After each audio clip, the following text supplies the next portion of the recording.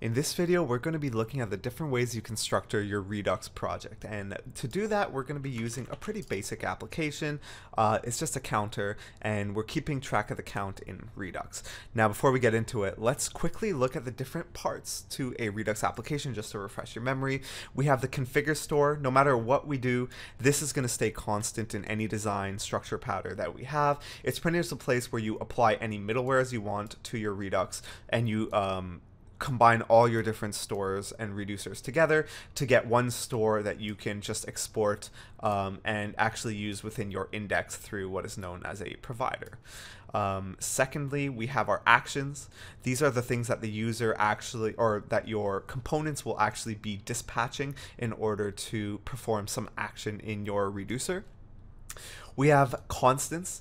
This isn't always the case with with a lot of Redux applications, but if you're building a big web app, most industry standards recommend that you use constants for your action names. So instead of having an action name that's just increment and, using that name within your reducer and using that name within your action as just a string, you make it a constant and import it and use it within your action and reducers. And this helps avoid a lot of typos, and it sort of speeds things up. I've hit a lot of errors. I've spent a lot of time and wasted a lot of time on silly errors where I misspelt an action name and I couldn't figure out what was going on. And the last thing we have are reducers, and this is where all the logic in your in Redux really gets performed. And usually you'll have a different one of each of these components other than your configure store for every single quote reducer that you have. And your reducers are usually segmented into the different types of components you have. So if we have a counter component, we would want to put all the reducer actions for that counter within the counter reducer. If a part of the same app we also have, let's say, a team functionality, we would want to put our team or our user functionality in a separate reducer. We want to make sure everything's decomposed. And I'm going to be showing you two main methods, two main structures that are industry standard, and I'm going to go over the pros and cons of both of them. So the first one we're going to look at is pretty much just having a separate folder for each one of these Redux components. So you'll see here I have my file structure, I have my components in one place, and if I go into Redux, you'll see I have a folder for all three actions, constants, and reducers. And over here we have our configure store. And like I said before, if we want to apply certain middlewares, we combine it all, and then we export it. And you'll see here this structure for our actions, we have a counter file in our actions, which contains all the actions for our counter reducer. We have a constants file folder, and within that constants folder, we have our counter file, which has all the actions for our counter. And we obviously have our reducer folder with another counter.js in there that actually has the entire Redux reducer logic in here, so for incrementing. And the pros of this is everything is very organized and it's very streamlined in the sense that whenever I need to add a new action, I come over here to counter. Let's say I wanted to add a decrement. I would export const decrement. I would create the action name first. I would then go to our action, and then I would make the actual action itself, so decrement,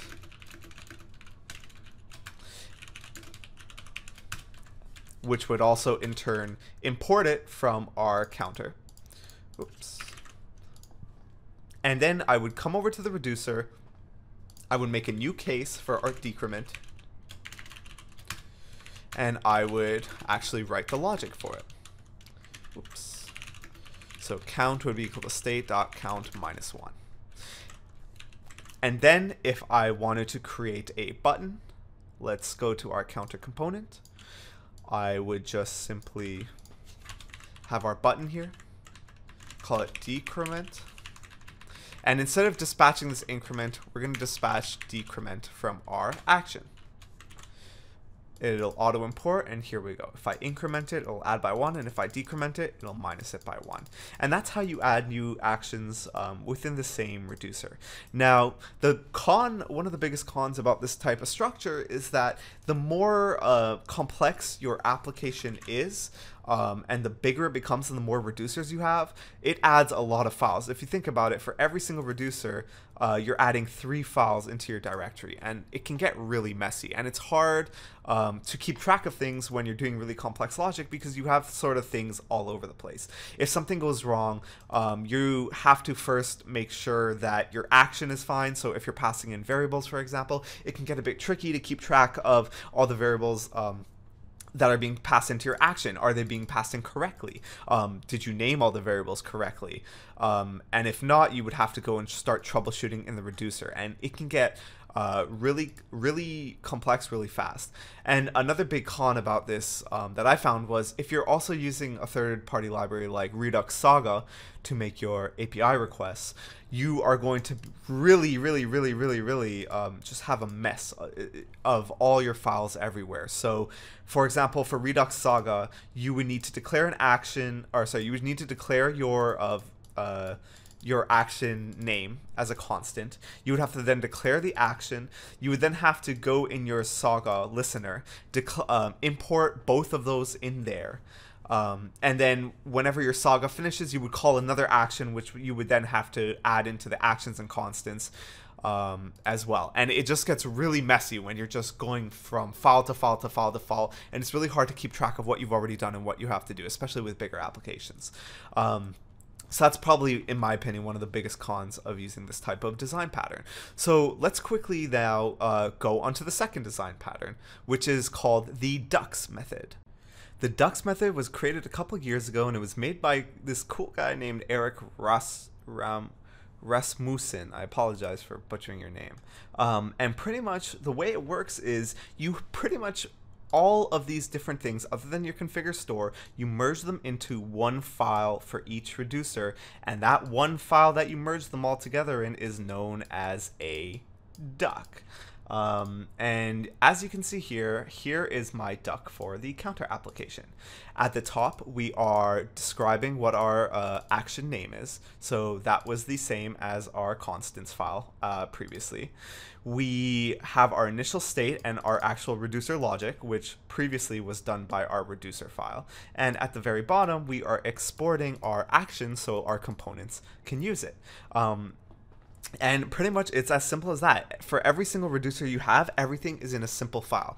Now there are a couple of different rules that you'll want to keep in mind when using this pattern. The first rule is obviously your default export must always be your actual reducer.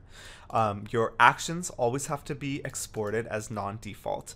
You have to, and this is a really actually cool thing that I didn't touch upon when I was talking about the old method, your action names are actually this sort of weird long thing, and let me explain. So previously, let's say for example I had a count reducer, and let's say I had like another count reducer for another thing.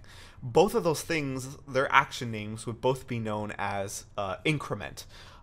If they both had an increment function, and that wouldn't be good because in Redux what happens is when you dispatch an action, it looks at the action, it takes all of your action types and it holds it in one global place. So you can't have two actions with the same name. So you would run into a lot of errors, and you would have to sort of describe the difference between the two, especially if you had similar reducers. So the way we overcome that is by having a naming system that is completely unique to each reducer. And it even goes so far to have it completely unique to each project. So for example, the naming scheme is whatever the project name of your project is, slash your reducer name, and then slash the actual action name. And this is a really good system to keep things nice and organized and make sure there's no mix-ups, especially when you have a really big project. So that's the third rule. And the fourth rule is that you can export you can export these action names if something external needs it. For example, if you're using Redux Saga, action names will become usable and you can export them. And that's the guideline that we have here. Now let's go through how easy it is to add on an additional functionality, like for example the decrement again in this system. We would create our action name, so const decrement is equal to, and then project name slash counter slash decrement.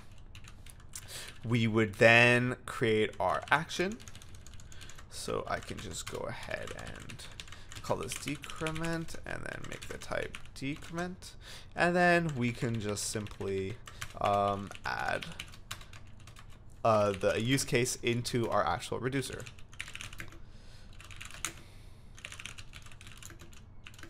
And that is it. And now if I go back to our counter and I uncomment the decrement code and I add decrement back in here,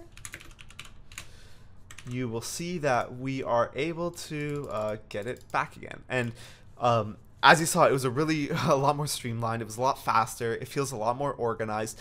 And that's pretty much the pro of this. If you had to make another reducer, all you would do is create like the second reducer .js, and you would have everything inside of there, inside of one duck. And it keeps your code nice and tightly organized. You don't have files all over the place. It makes it really simple when using third-party libraries. One of the downfalls of this is if you have a really complex reducer, your file might be really long, especially if there are a lot of actions and each action performs something very specific.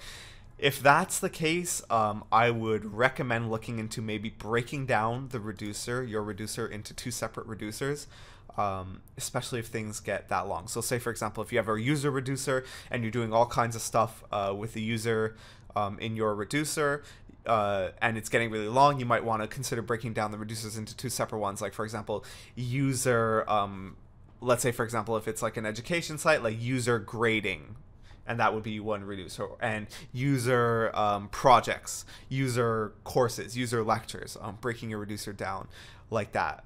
I personally favor the Dux method. I think it's really clean. It's a lot faster to code with, and it gets really...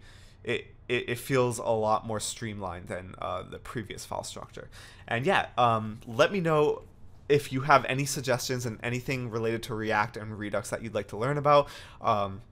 And if you guys found value in this video, please consider subscribing and leaving a comment below. It really helps the YouTube algorithm to help to get videos out there. I'm not trying to sell anything. I'm just trying to put out some good content and share the knowledge that I know about React and Redux. And yeah, that's all. Thank you for watching, and I'll see you guys in the next video.